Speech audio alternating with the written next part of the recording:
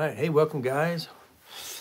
I didn't title this, but the title is going to be What Diets Will Not Do for You. And what will diets not do with you? First of all, most people, are sharing that the only way to lose weight is dieting or exercise. But here's the real problem with dieting and exercise. Once you come off the diet, guess what happens? You go back to your normal, emotionally programmed eating systems. What does that mean? That means, first of all, what we have within us, we've been emotionally indoctrinated to have certain eating patterns, such as clean your plate, people are starving, guilt eating, trying to find love, scarf eating so fast that you didn't even get the taste of food. You're getting an emotional fix from chocolate, ice cream, cookies. Diets don't fix that program. Diets are designed to try to control food outside you, no control inside you. And so I have a system that absolutely will change everything about you and your weight and your personal value, which means when you have food and you're salivating, even though you're not hungry, you're still making yourself eat it because there's something inside that says, I want this. That piece will never be solved with a diet. No exercise program will stop this. That's why, and I know a lot of people go onto a diet, they lose the weight, they suffer, they endure, they exercise, they accomplish the weight. Next thing you know, it all comes back plus a little extra. And the reason is that you're not changing the problem.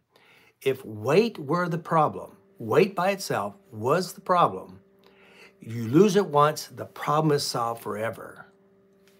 But it's not the problem.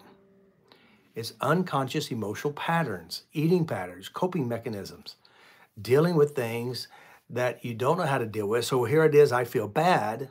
And I always say that people are what I call escapaholics. So they escape from how they feel. How do they escape from how they feel? I feel bad, or I feel lonely, or I need some love. And then you find yourself in the cupboard, in the refrigerator, and you're eating to try to make yourself feel better. This here will not be solved with a diet program. This here will not be solved with an exercise program because the programming is already inside you. This program makes you eat even when you're not hungry. This program will drive you to do things you don't want to do. Now, of course, my name is Robert Jean. I'm an expert at how the mind works.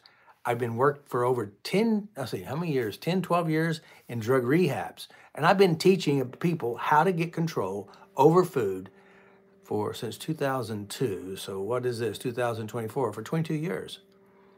It is an emotional, doctrinated system. People use food to protect themselves, to put a barrier up because they don't want to be abused or hurt. The emotional trauma at the table, you scarf it down and you want to hurry up and get away from there. Or better yet, it's the love. It's love, love, love. Now, if you think about it, chocolate has no love in it. Chocolate doesn't care for you. But how is it that you're trying to get an emotional fix from chocolate? Because when you ring the bell, you feed the person chocolate, ring the chocolate, feed the person, and they feel love. They put love in the chocolate, but there's no love in chocolate because they can't love you. We can lock you in a room with 1,000 pounds of chocolate and you won't find love. It'll get to the point you says, I'm not interested. So here's the point. And you're emotionally conditioned to eat when you're not hungry. You know when you eat, I smell something. Food, the smell of food makes you eat it. Everybody else is eating, so you go eat too. Or better yet, oh, it's time to eat. The clock tells you when to eat. Do you know how to eat and to listen to your body? Do you know how to eat to be in control of your life? Because I'm telling you, there's a lot of people who've used my system. Now, this system that I use is a self-empowering system. Your self-esteem will go up as you use this. Your personal value goes up. Your relationships will improve. Your health will improve. Everything will improve when you use my system. And my system teaches you how to be in control of the mind, changing the emotional relationships with food, with yourself, and with others. I teach you how to love yourself, learn how to like yourself from within yourself. This is the jackpot for personal transformation, because it's a operating system. We've been conditioned to put the same amount of food on and eat it all, lick the plate clean, and then get dessert. That is a betrayal of your operating system. Your operating system, how do you know when it's time to eat? How do you know when it's time to stop? How do you end that always empty feeling, trying to feel that emptiness in your stomach? And then, of course, it doesn't help your self-esteem any. You take the diet program, you take the pills, or you do the lap band surgery, and it all comes back. Then you have some idea that you got some kind of disease or some genetic malfunction. But those are all lies. It's not. You've been emotionally indoctrinated and trained to eat when you should be eating. How many times I've heard the story? I was forced to eat something at the table.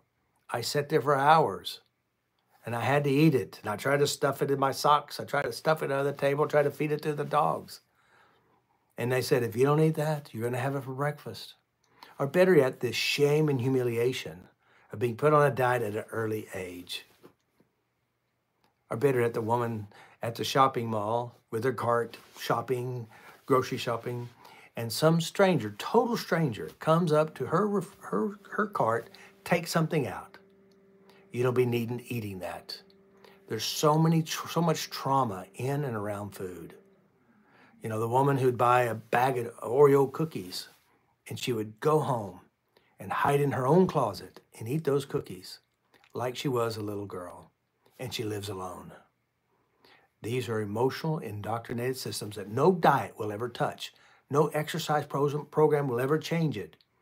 But I can help you change it. I can help you get rid of these programs. Lose weight without even trying to. All you have to do is address the programmings. Say all that this Sunday, and it's going to be for 4 weeks. I'm going to be doing, lose weight by using the power of your mind, using neuroplasticity, changing how you feel, changing your relationship that you have with food, and it will change your life. The cool thing is, we had Stephanie and Michelle, and I have lots of testimonials on my YouTube. They lost over 100 pounds. 100 pounds. And they tell you exactly how they did it. They became emotionally intelligent. They addressed their emotions, they addressed their stressors. They addressed the eating programs, and they learned to like themselves. Stephanie, 280 pounds. And I said, listen, you learn to like yourself. You need to start doing your happy journal.